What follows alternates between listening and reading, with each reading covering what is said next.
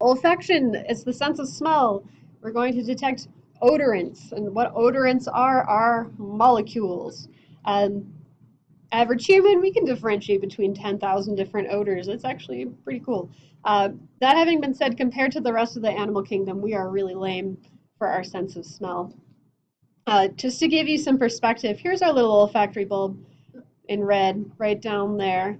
Um, let's see, there's a hedgehog olfactory bulb. There's a polar bear olfactory bulb. There's a domestic cat olfactory bulb. Um, so basically every animal aside from us probably has a way more awesome sense of smell than we do by a lot. Yeah, that's why they sniff each other's butts, right? They're getting a lot more information than we are out of it. So smell is actually a really, really primitive sense. We're going to have a couple of different pathways for smell, but the basic way that smell functions is very, very simple. Once again, we're going to have these two different cell types. And here we're going to have our hair cells. We're going to have olfactory cells that are also going to have microvilli. They're going to have little hair-like projections into this mucus layer in the nasal cavity. And then, of course, we're going to have support cells and basal cells. Now, the location of this, let's put this into context here. We are on the superior and a little bit lateral and posterior surfaces of the nasal cavity. So when you smell, you inhale air into your nasal cavity, right? You have your nasal conchae. They're also called turbinates. They make turbulent flow for the air inside of your nasal cavity, and that means that molecules that are dissolved in the air have a chance to connect and attach and be embedded in this mucus layer. And then those molecules can diffuse over to the olfactory hairs, and that can trigger action potentials to fire in those olfactory cells. And now this olfactory cell is continuous. This is the olfactory nerve. The olfactory nerve are these olfactory cells in the olfactory epithelium. That's what we call this, olfactory epithelium. This is the olfactory nerve. Then it goes up to the olfactory bulb through the cribriform plate of the ethmoid bone. When I had you learn that cribriform plate of the ethmoid bone, I was not being arbitrary. It's because it connects us to the idea of the sense of smell, and there's clinical relevance to that. Do you guys remember how we test sense of smell for cranial nerves? What's the cranial nerve test for sense of smell? Smell this coffee. Do we do the coffee test for everyone? No, when do we do the coffee test? What's that? If they've been punched to the face, if there's been an airbag deployed and you think something's happened to the middle of their face, you're worried about that cribriform plate breaking and severing the olfactory nerve. That's what you're worried about in that scenario, that right there. And again, this is the olfactory nerve. When it gets to the olfactory bulb, it synapses. After that synapse, we no longer call it the olfactory nerve. After that synapse in the olfactory bulb, everything on the way back is actually olfactory tract. That's something I kind of neglected in A&P1 because you had enough on your mind without differentiating nerves from tracts. So the first neuron in the circuit, that's the nerve. After a synapse, it's a tract. It's a little bit semantic, but I do expect you to know that.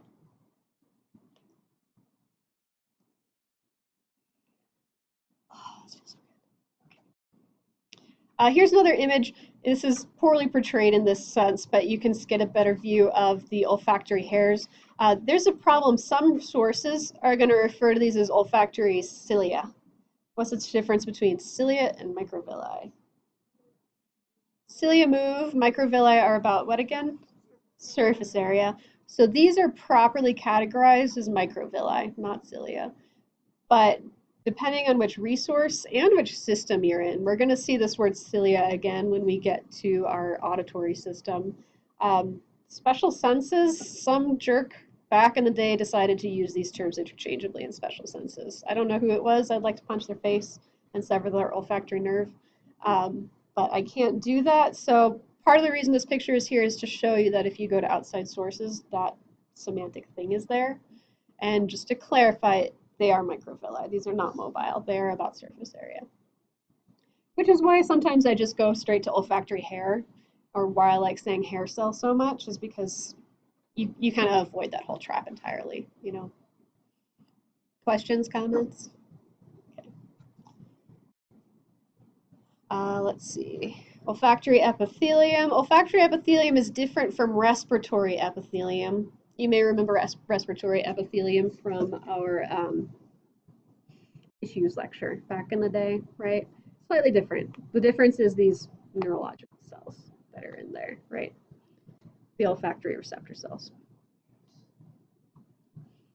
There is clinical relevance for the difference between olfactory epithelium and respiratory epithelium. That's why I'm talking to you about it. In fact, let's go back here for a second and look at this phrase, peanut butter test for Alzheimer's. Have you guys heard of that one? What do you guys think about the peanut butter test for Alzheimer's? Do you have an opinion? What's that? Didn't you tell us it's not Probably. legitimate? Yeah, I probably did tell you guys about it a little bit. It might be legitimate. There might be something to it. One thing we find with olfaction is that with age, we lose olfactory epithelium. So let's say you sniff some bleach or you sniff some steam, you are actually going to damage your olfactory epithelium. Now, this is a peripheral nerve. This is a cranial nerve. It can recover. But through a lifespan, every time your olfactory epithelium tries to recover, respiratory epithelium is going to encroach. So by the time you are very old, you'll have very little olfactory epithelium, and most of this surface is going to be respiratory epithelium instead. So that may be one reason why people with dementia cannot smell peanut butter. It could be related to degradation of some of the parts of their brain responsible for receiving that sense of smell. But then you would wonder why it's specific to peanut butter. Either way, you would wonder why it's specific to peanut butter. So, yeah. When they do that test, would the person have their eyes closed? Because I feel like they know what peanut butter smells like, so they're going to be able to say. That's a legitimate question. I don't know. I've never seen the peanut butter test administered. I imagine it would be more effective if they have their eyes closed so they don't know that it is in fact peanut butter. Yeah. Because our brains will trick us into thinking we've sensed something, even if we haven't. That's absolutely correct. Okay, olfactory nerve. Its synapses in the olfactory bulb. After that, we call it the olfactory tract. And I think in AMP1, I kind of had you focus on the olfactory cortex being basomedial frontal lobe. Instead of what I actually had written in the AMP1 slides. And this is why. This is the real pathway for olfaction. It's actually going all over. I'm not putting the slide here for you to memorize it. I'm putting the slide here for you to see it really actually does go to a lot of different places. I still want you to focus on it going to the basomedial frontal lobe, just to keep it consistent between AMP1, AMP2, and pathophysiology. If you haven't written it down, I would annotate basomedial frontal lobe for olfactory cortex.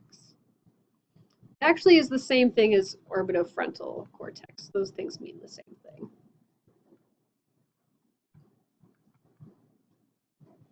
Any questions about that? Yeah, go for it.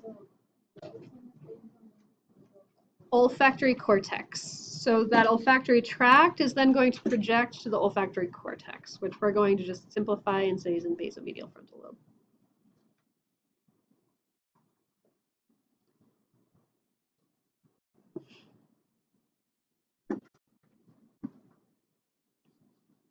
Yes. I'm glad I got a laugh out of that one. He's been up there for a really long time, and like since even before really the Marvel movies started having vision in them. So it's only recently that people have started laughing at that. It's only since Endgame, or not Endgame, Infinity War that people started laughing about it.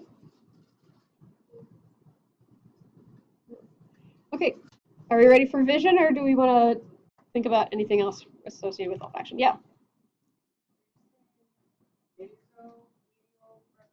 Baso, as in basal, or B-A-S-O, medial. Yeah, that's a good question. Again, I want to clarify that those odorants, they are molecules. And that has the implication of anything you smell, that means it is inside your face. So if you walk by a gutter and you smell something nasty, that thing that's in the gutter, molecules of it are in your face. And I'm sorry you can never unlearn that. You know it now. It's too late.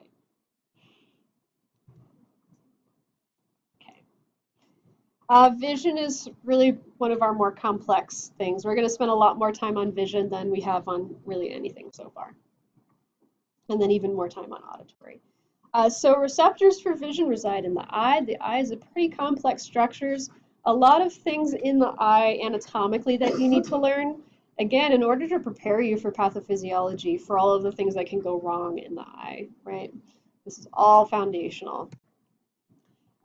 You've got some external eye anatomy. You have eyelashes and eyebrows. Surprise! Externally, you can see the iris. That's the pigmented portion. The pupil is actually a space. It appears black, but it is actually simply an opening. We're going to have the, let's see, palpebral commissures and fissures. Palpebral, we're just talking about eyelids. So if this palpebral fissure just means your eye is open. That's all. The eyelashes are supposed to prevent foreign objects from contacting the eyes, and of course they become the thing they sought to destroy and are the main thing that go into your eyes, but you know, nothing I can do about that. You do have, let's see, tarsal glands within the eyelids, so you're going to have some special sebaceous glands to prevent tear overflow, prevent the eyelids from sticking together. That's always good. You've got a conjunctiva, and that conjunctiva is pretty significant. It is a stratified squamous epithelium. Would you expect this to be keratinized or non-keratinized? Non-keratinized, thank goodness. That conjunctiva is also going to contain goblet cells that will help moisten the eye, and that is continuous. So I'll show you here. I may go up. So there's this like sort of white conjunctiva illustrated here. It does a little U-turn. So the part of the conjunctiva is adhered to the sclera, the whites of the eyes. And then it does a U-turn right here, and then it's adhered to the eyelid on this side. So it's almost got like a visceral and parietal layer in a way. Nobody calls it that, but so there's a dead end here. Some people are paranoid. Oh, I got something stuck in my eye. It's going to go behind my eye and back to my brain, and I'm going to die. That can't really happen thanks to the conjunctiva. So that's good news, right? Has anybody ever had that freak out before? Yeah. Yeah, contact lenses. Do you guys hear about that one woman who had like 32 eye things in her eye? Yeah. So she had them all embedded, you know, in like this sort of periphery of the conjunctiva. They weren't behind her eye or anything like that. They would have been collected.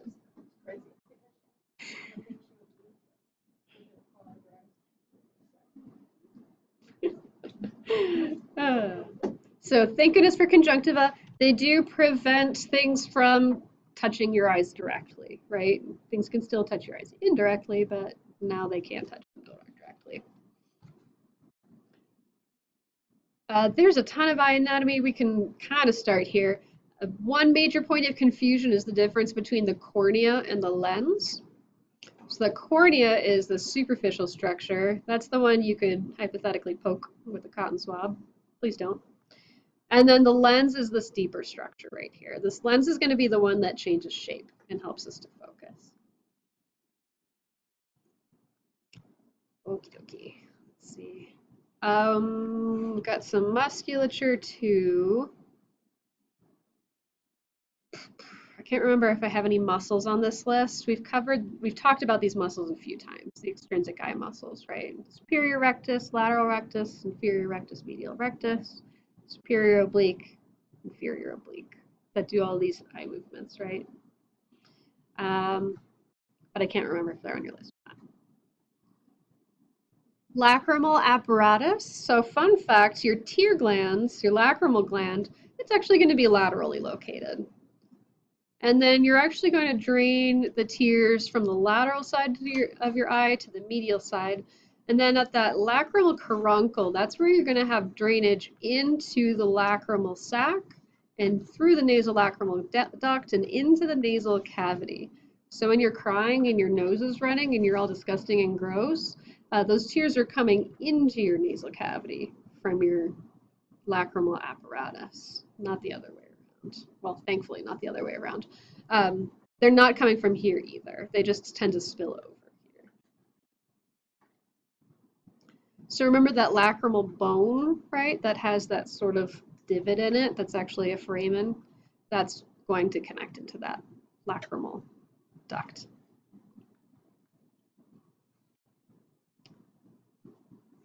Those tears have a few functions. They're going to moisten the eye. They're also going to contain lysozyme, which is going to help break down any bacteria that make it onto the surface of the eye. So that's good news too. We don't like bacterial infections in our eyeballs.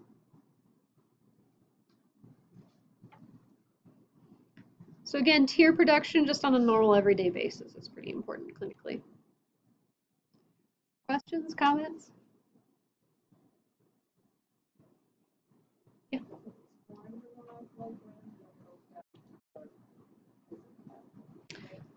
It's formed from the lacrimal gland, drains over the eye, and then drains into the nasolacrimal duct and into the nasal cavity. Can you guys hear me all right? I'm like blocking one of my ears at a time, so I can't hear you guys very well, just so you know. Okay, your eye has tunics. You've got layers. Actually, that's going to be a bit of a theme this semester where we talk about the layers of things. Anytime you have layers like this, as a general rule, one of the issues is that between each layer, there's going to be probably some like areolar connective tissue, some kind of connective tissue between these two layers. And that's going to play out clinically a lot later on.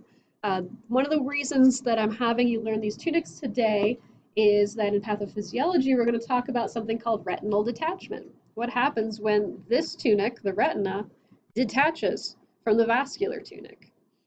Because that's connective tissue. If you have a connective tissue, like genetic disorder, for example, that could be very weak, and your retina could just blorp, fall off. So you do have to learn these tunics for clinical reasons. You have your retina, you have your vascular tunic, which includes the iris, this thing called the ciliary body, and the choroid. We will talk about that ciliary body in just a bit. And then the fibrous tunic includes the sclera and the cornea. So the cornea is this clear portion right here. It is continuous with the sclera, which is the whites of your eyes. So the cells are actually really, really similar. It's just that these cells have altered to become this sort of clear consistency instead. So you should know each of the tunics and what is in them. Now there's going to be an issue here. You can still use superficial to deep, right? Be aware superficial is going to be fibrous tunic, and then vascular, and then deep is going to be the retina. The issue is going to come from when we start thinking about light coming in. So here comes light. It's coming in this way. It comes in through this opening of the pupil. It's transferred through that lens. It's going to hit the retina first, right? So this deepest structure is going to be immediately impacted by light. Do you see why that's weird? We're having superficial versus deep in this context. It trips people up a little bit. There's going to be another image of the retina where we're going to use superficial versus deep, but we're still going to have to be considering where light is coming from. It gets more complicated. Okay, cornea, again, transparent. It is avascular. Because it's avascular, it's not getting oxygen and nutrients directly. It's going to have to get them from lacrimal fluid and aqueous humor. We will talk about the humors very soon. And then again, sclera is the white of the eye, and the cornea is continuous with the sclera. A layer deeper in the vascular tunic. Let's talk about that choroid and ciliary body. So here's the vascular tunic. We do obviously have blood vessels traveling here. So the other layers can get their nutrition from the vascular layer. You have some muscular features of the vascular tunic. The ciliary body is going to be comprised of ciliary muscles and processes. Those are going to attach to suspensory ligaments for the lens. The ciliary body is going to be suspending the lens effectively. And the contractions of the ciliary body are going to determine lens shape. And lens shape is going to determine your ability to focus. So you should know what that ciliary body does and that it's part of the vascular tunic. The iris is also muscular.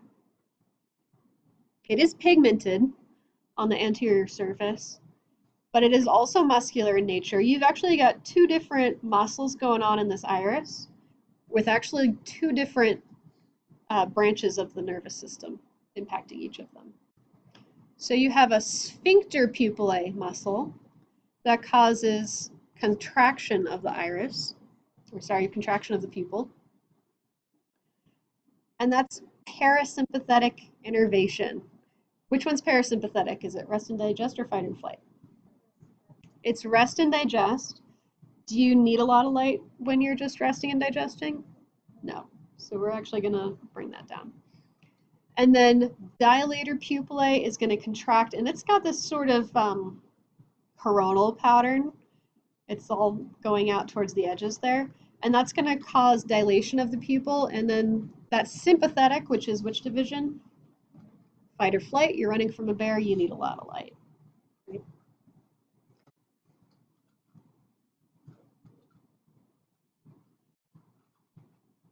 Okay. Your retina has a lot going on. Your retina actually has 9 layers. I'm not going to have you learn all 9 layers of the retina. You're welcome.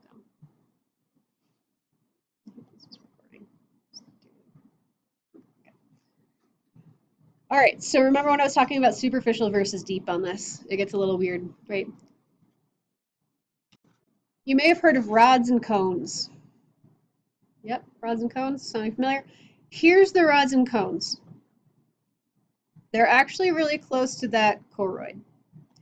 So here's the direction of light. Light is coming in, and it's going to go through all of these different layers of the retina before it gets to the actual rods and cones that are actually detecting light. So you have, let's see.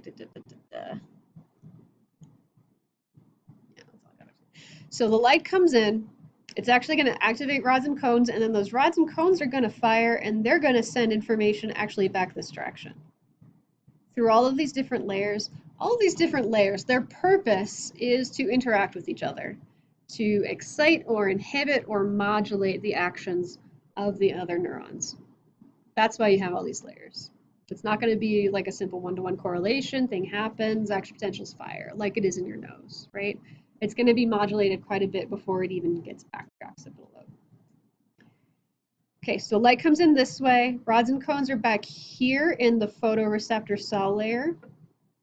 Flow of information goes back out this way, and then all of these neurons from this layer here are going to collect, and they're going to go back to that optic nerve. Which number for cranial nerves? 2, cranial nerve 2. So there's this point right here called the optic disc. And one thing that's happening at this optic disc is it's all axons. There are no rods and cones.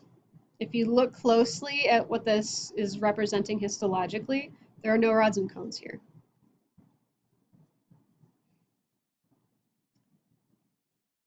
Let's see, pigmented and neural layers. Here's the 3 layers that I do want you to know about the retina. Photoreceptor cell layer, bipolar cells in the middle, ganglion cells are actually going to be the deepest structure, but the first thing that light hits. And that's going to be the one that has axons that take part in cranial nerve 2, the optic nerve. So here's what your optic disc gets you. Here's your optic disc. It's also where blood vessels come into your choroid. So your blood vessels come in through your eye at your optic disc as well. So there's going to be absolutely no photoreceptors here, no rods, no cones. This is going to give you a massive blind spot, a physiologic blind spot that we all have, that our brain is choosing to ignore right now. And I will prove it to you later. So that's what this test is, and I have some of these in the lab. We'll do this as a lab activity. All of us, if we were looking straight ahead, our blind spots are all right about here. All of this is being filled in one, from the other eye accessing it, and two, from your brain filling it in. When you close your eye and you can still think that you see all of this, you don't. Your brain's filling it in from when you were scanning back and forth earlier. And I will prove this to you later that you have a giant blind spot. Clinical relevance there too, right? Like, let's say you're driving down a highway for hours and hours and there's a car like right here, but you're just looking straight ahead. You're not sweeping your eyes side to side. That car could eventually disappear. This is probably a major source for car accidents, right? Us being unaware that we have this massive blind spot. That's why in driving school, they tell you to like keep sweeping your eyes over things. Read the sign, look at the line, look at the mirror, look at the mirror, look at the road, because your eyes need to be sweeping back and forth to compensate for that gigantic blind spot that we all have. Okay, so that's the optic disc. By contrast, the area of highest visual acuity is going to be the fovea centralis, located in the macula lutea. So I'll go back to, I think it was represented on one of these, maybe not. Here's the fovea centralis on this image. Here's the optic disc. They're really close to each other, right? Here's the fovea. It's got a little indentation. This is going to be where the cones are, most of the cones. So you have your area of highest visual acuity and especially color acuity. Your ability to see color is very, very centralized on the fovea centralis.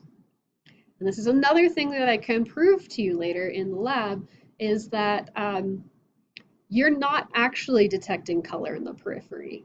Yet again, you've seen that wall, you know what color that wall is, and your brain is filling it in for you. If you had never seen that wall before and you were looking locked straight ahead, you would not be able to guess at the color at that wall successfully. And I can prove that to you with science. Is anybody else having their mind blown right now? It's a fun lab today. We're going to have a lot of fun with it. So here's histology. You can see these like 9 layers of the retina over here and how they end at the optic nerve. So they've just labeled it ON instead of CN2, which would have been better. You can see that there's just no retina here. It's all just axons traveling like this. Meanwhile, over at the fovea centralis, we do have a thinned portion with some modified arrangement of the retina, a very large number of cones, not that you can really see it very well there. When we say rods versus cones, yeah, the cell has a slightly different shape, but it's really just about, is it detecting color versus is it detecting like black and white in movement? So cones are detecting black and white in movement. Sorry, rods are detecting black and white in movement. Cones are detecting color. Okay. There's still more anatomically. We're not done. At this point, I usually like to draw a diagram.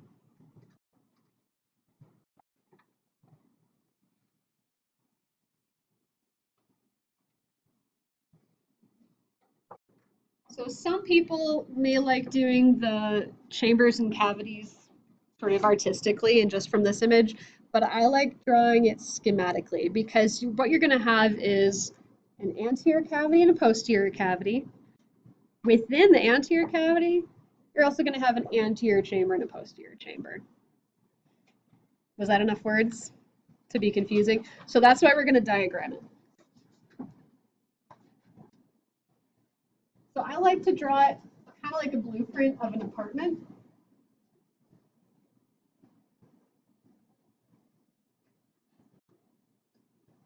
There's going to be a posterior cavity and an anterior cavity. And then that anterior chamber is going to be subdivided into a posterior chamber, or sorry, anterior cavity subdivided into a posterior chamber and an anterior chamber. And now I'm going to add on what these dividing lines are to make this a little bit more logistic. This dividing line between anterior cavity and posterior cavity is the lens. There's some membrane separating it. It's not just the lens, but that's On this image, we're showing posterior cavity from here to here, stop to the lens. From here to here, that's the anterior. within the anterior cavity, separating the posterior chamber from the anterior chamber. This is the iris, and this is the pupil. Now the pupil is a space. That means that the posterior chamber is actually continuous with the anterior chamber. I wouldn't be making you memorize this if there were some very good reasons for it. Pupil above and iris. This is also iris. Oh, okay. It's schematic, so Okay. yeah, think of it as like all the way around. Yep. Okay, here's what's going on with these cavities and chambers. In the posterior cavity, you have vitreous humor. If you're feeling European, you could put an extra U in there. It's up to you. Vitreous humor. In the anterior cavity, you have aqueous humor. And because the space is continuous, it does flow between posterior chamber and anterior chamber.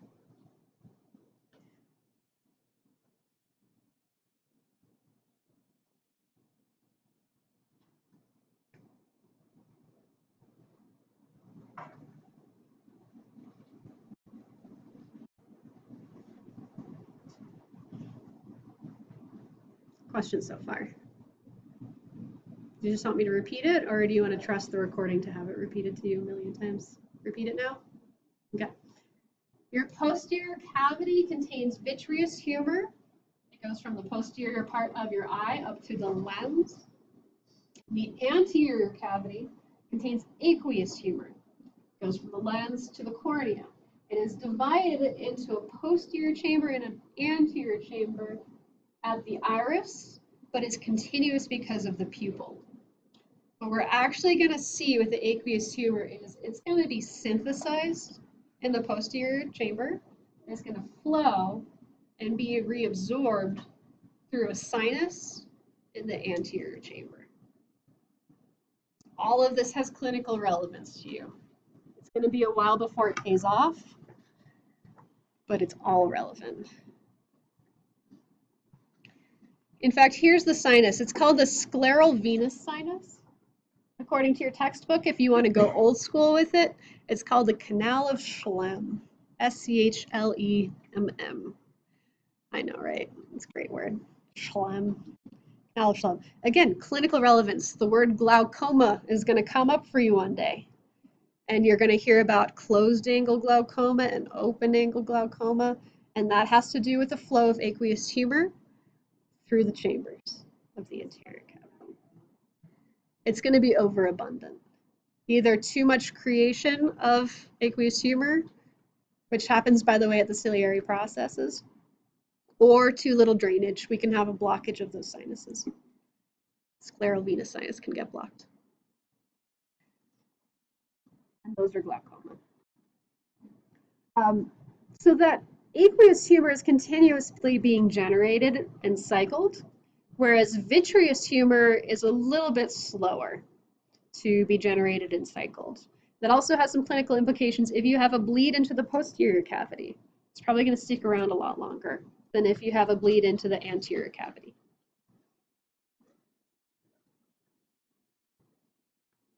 Okay. Again, the lens is held by suspensory ligaments, which are in turn attached to the ciliary processes of ciliary muscles. And those are going to determine lens shape. It is going to get a little counterintuitive here for a second.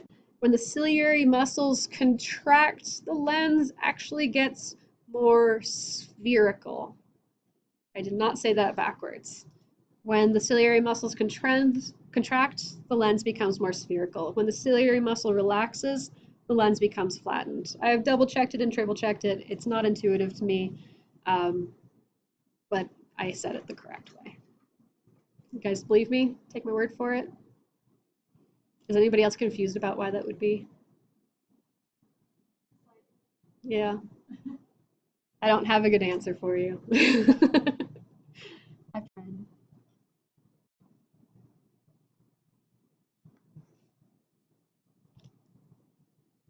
Here's another image showing the synthesis of aqueous humor from the ciliary processes into the posterior chamber, and then it's going to circulate into the anterior chamber and drain through the scleral venous sinus. I actually do like this image in particular for cavities and chambers. It's just really, really small, so I should be able to ask you about cavities and chambers on different images as well.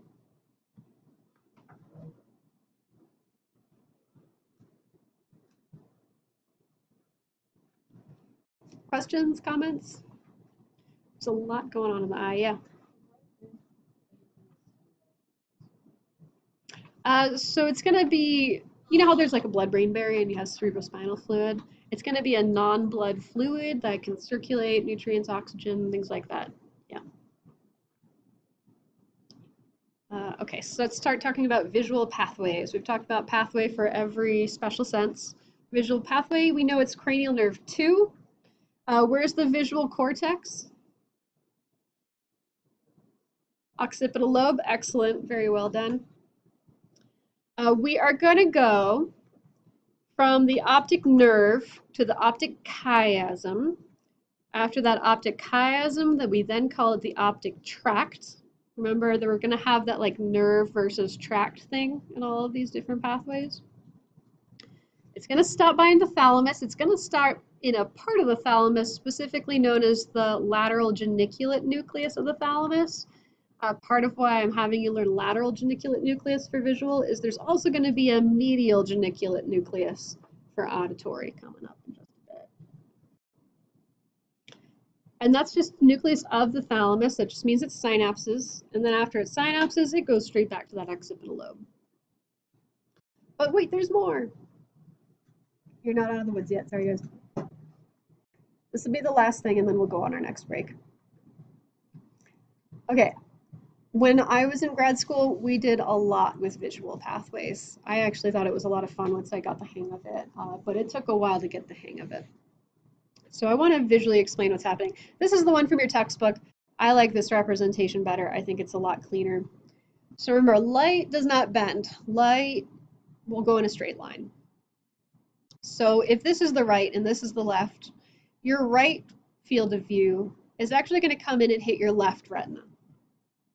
So far, so good? Okay. And your left field of view is going to come in and hit your right retina. And that's going to be true for both your right eye and your left eye. You're going to have visual information coming in and hitting your retina in a straight line. Good? From there, both right and left visual field information travel via the optic nerve. The purpose of the optic chiasm, I finally get to tell you the purpose of the optic chiasm, is for same side information to cross over. So here is your right field of view in red. And it's coming in, and it's actually going to stay to the left. And here's your left field of view, and it's actually going to stay to the right. So here's this right field of view for the right eye, coming in hitting left retina. And at the optic chiasm, it crosses the chiasm, and it joins the right side information on the left. I know that's a lot of confusing rights and lefts in there. Hopefully the visual cues are helpful for that. But what this is getting at the end of the day is that the same side of the field of view is going to go to the same side of the brain, or at least the contralateral side of the brain. Likewise, over on the left field of view, it's hitting the right side of the eye on both of them. This stays on the same side, but the right field of view information from the left eye crosses at the optic chiasm, joins that right field of view information on the right. Or sorry, left field of view information on the right. I said that wrong. Why is this important? Because you can have a lesion anywhere along this pathway, and you can have some really wacky field of view deficits. So remember when we were testing cranial nerve 2, we had quadrants that we tested, right? How many fingers in this quadrant? How many fingers in this quadrant? How many fingers in this quadrant? This is actually simplifying it a bit by having it just be right and left. You can actually go make this more complicated and do quadrants as well, but I won't do that to you. So if you were to cut the cranial nerve 2, the optic nerve right here, if you want to understand what that lesion is going to do, you just kind of trace it back towards the eye, and you imagine this field of view and this field of view are gone. This is the deficit that you would get if the lesion was located here. Let's say they had a pituitary tumor. That pituitary gland is right next to that optic chiasm. And that's going to impact just these midline, just the ones that are crossing over in the optic chiasm, potentially. But trace it back to where the light's coming from. It's coming from the left in this case, and it's coming from the right in this case. So this person, this pituitary tumor lesion right here, that's going to have that visual deficit. And then if you had, let's say, you're back in probably the parietal lobe at this point, you're at the optic tract, and now there's a lesion there. Again, trace it back to where it's coming from. Left field of view on one side and left field of view. So you'd have this visual deficit for this lesion. Cool, right? And again, if you want to overcomplicate it, we can get into quadrants as well and have lesions that are just here or just there, and that would just do quadrants. Yeah.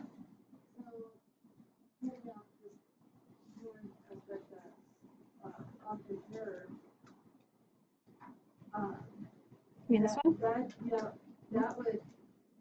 It's like losing an eye, basically. And your depth perception. Oh yeah, if you're missing one eye, you'll lose your depth perception as well. Absolutely. That optic chiasm. Mm-hmm. Absolutely, yeah. You need input from two different eyes, binocular vision, to give you depth perception. Absolutely. Okay, that is it for here, or for vision. Thank goodness, it's a long one. So I'm going to stop here.